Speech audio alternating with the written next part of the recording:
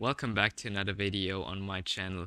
I've been inactive for I think more than 1 month, but now I'm back with a super helpful video, I can promise you that.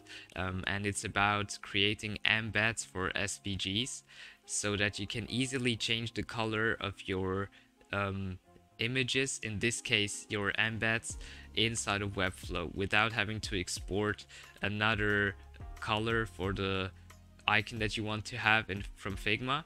And it's super easy. It requires a little bit of custom code, but no worries, I'm not a programmer myself and I'm managed to get it done, and it's super easy, I can promise you that. And I'll guide you through the whole process of creating this. It will work with embeds, so you'll need the paid version of Webflow.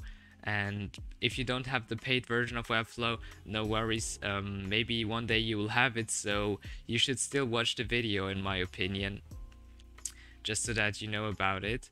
And yeah, without any further talking, let's start right away. So we are inside of our Webflow build, and we want to change the color of those images here.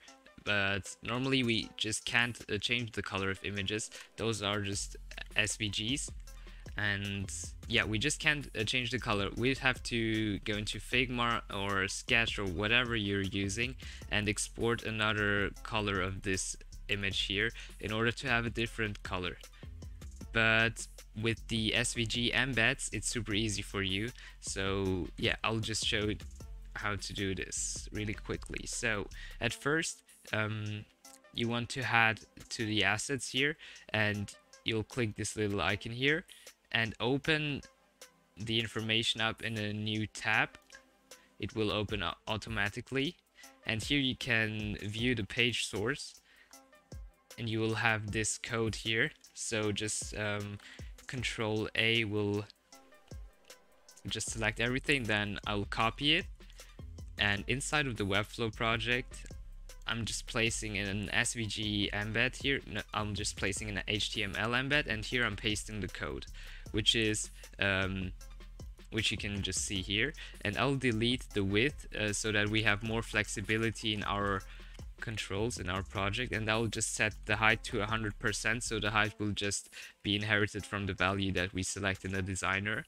And then you want to scroll to the end of the path, and right now there is a color here which defines the current color, and we want to change this to we also want to remove the hashtag, and then here current color, just current color, like this, super simple. And now we'll save and close, and then I'll just create a class for this star icon. I can set a width of, for example, 24 pixels and a height of 24 pixels. And you can already see that it has another color than those images here, because it inherits the color that we have for the typography.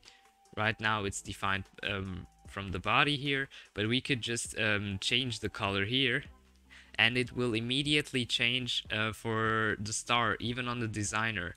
I'll just delete this for a second, and now I'll just delete the different SVG icons that I had in here, and I'll paste this a couple of times in here so that it just is the same structure as before. And now we can just super easily change the color, and it will change for every single of those stars here, because we're just using classes here. That's pretty simple. So if we want to have it like this, then yeah, already finished, and you don't even have to publish the site to see if it works or not, because since this is an HTML CSS embed, this will also work in your designer preview. That's it.